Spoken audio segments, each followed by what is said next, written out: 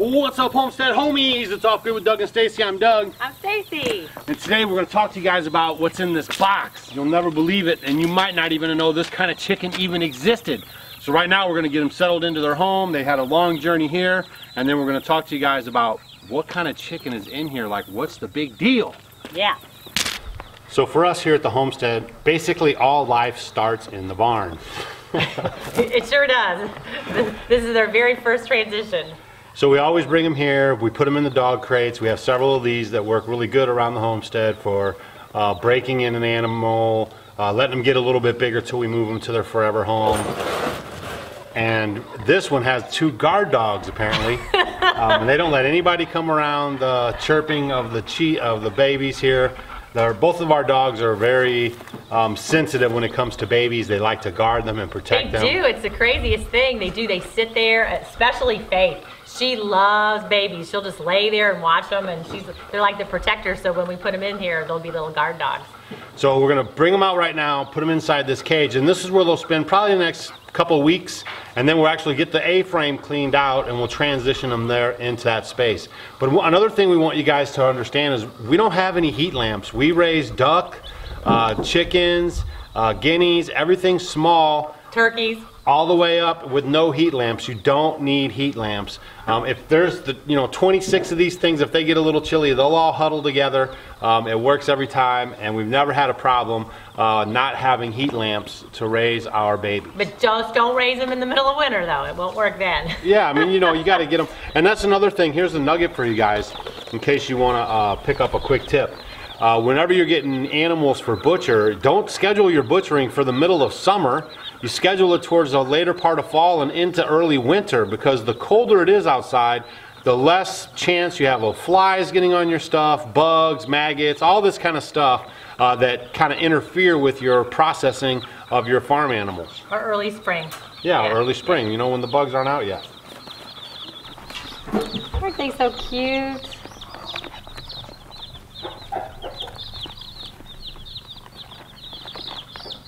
Oh, they're so fluffy. They're the cutest little things. Aren't they cute? Little fluffy fur balls. They're a day old.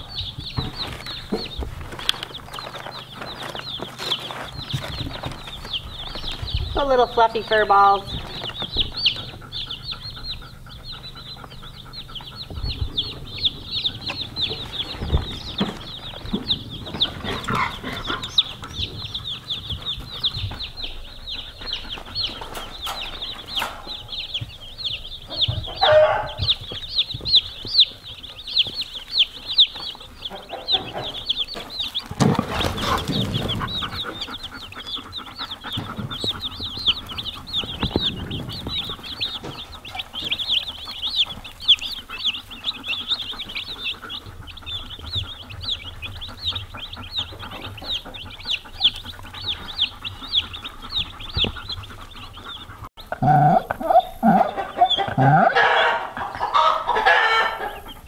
So now that we have those little chicks in their little starter home, we're going to tell you guys a little bit about them, because you probably didn't even know chickens like this existed. Yeah, these are actually, they come from non-GMO parents. So those parents were not fed like GMO type foods. And a lot of times you'll get your chicks and you really don't know. So these are called the Freedom Rangers. We did a video a while ago about them last year when we got some. They really worked out well. They're a lot tidier than the yeah, they are tidier. No, they are. They're like a regular chicken. They're not a traditional meat than the bird. Cornish cross. Because that's what we used to do. We used to always have the Cornish crosses. We get them a few times throughout the year. And they're just coming at you like linebackers. All they do is lay around. They didn't scratch. Their feathers wouldn't grow all the way in. No, they just look disgusting. Yeah. So we got rid of those and started with the Freedom Rangers, and they've actually worked out very, very well. They keep a lot of their characteristics. They get really big if you let them go out. And they get big quick. And the last time we did them, I think they say they take maybe 2 weeks, a little bit longer to get to the weight.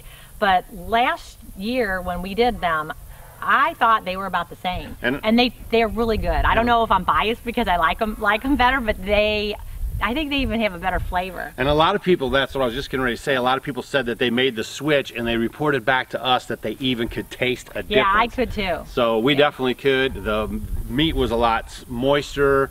And again, they kept a lot of their traits. So they do the scratching, they forage. Basking in the sun, they run around and they keep up with the other chickens, and the other chickens accept them. Yeah, yeah. Better more than the Cornish crosses. So it's funny, I even kept a couple hens, and I have them as laying hens right now. So we're going to keep you guys up to breast. See what I did there? We're going to keep you guys up to breast on what's happening with these chickens as they progress. And again, if you guys got a nugget from this video, it's going to be, you know, schedule your butchering when it gets colder outside. You don't want to butcher in the heat of the summer. It just makes for a big mess. And you know, attract other animals to your property if you don't dispose of everything right off the bat. Yeah, so we use, like, a lot of times we'll do it like spring, maybe around the springtime, and then we'll do like an early before fall a little bit when it's a little cooler, and then a lot later in fall. Usually we like to do it around Thanksgiving even. Yeah, just the cooler it is, the better it is. Even in the dead of winter is a better time than any time during the heat of the summer. So if you guys are looking for some meat birds, if you're raising them for yourselves, or even if you want to turn this into a market business, you might want to consider these Freedom Rangers. They didn't give us a dime for saying it. We're just telling you guys from our own experience of raising these birds. And we started off with the Cornish cross for years because that's what everybody else had. Yeah. So we had to get them as well. But now we've switched over to the Freedom Rangers, and we've really been happy with them. So we're excited. Yeah, so again, they haven't been vaccinated, they haven't ate any medicated feed, and they haven't had GMO parents, which means they come from a good line. If you're conscious about this stuff of stock that is going to produce good meat that's not tainted and full of stuff that you really are, that you wouldn't eat, let alone feed your animals. Yeah, they could be wearing a little pin that says, "I'm from a non-GMO parent," right?